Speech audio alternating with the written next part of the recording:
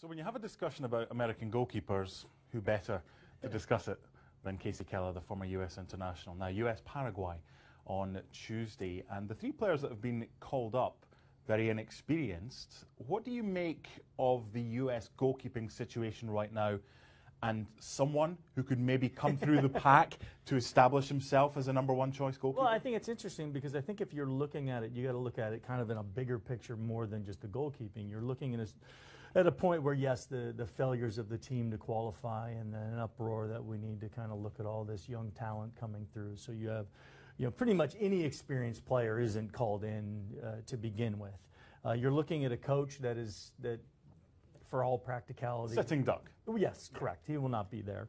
And so you got a group of guys that are really kind of fighting for something that doesn't really exist. But I suppose anytime you get a chance to play for your national team, you want to perform well. You want somebody to see you do well for your country. And then the new coach is going to come in. He's going to look at past games, at past matches to kind of see if there's something there. But for the most part, he's going to make his own mind up. Let's have a look at the guys in contention. Now, we're going to have a look at 5. They're all inexperienced. Bill Hamid started against Bosnia, was replaced at halftime by Zach Steffen.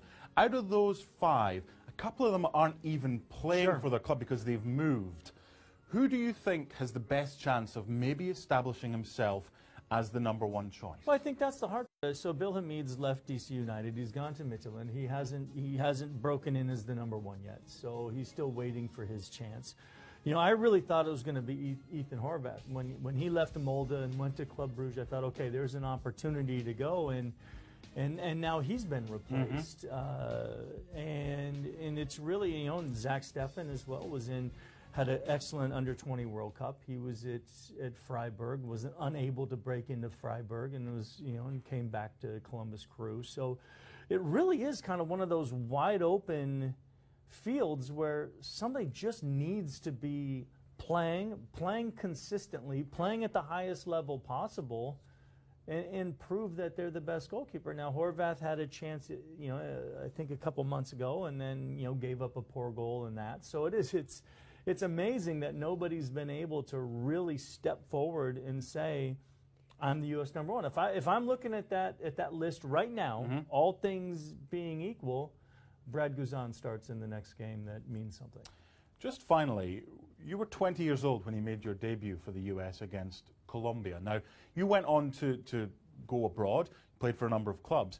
If someone came to you, one of these kids who's still in the U.S., maybe a young goalkeeper, and said, look, should I stay where I am in the US, where I might get noticed better, or should I maybe go to Europe, like a couple of the guys have done, with no guarantee that you're going to get a game at first? What would you suggest? Well, you always have to gamble on yourself at some stage, and you have to make that decision.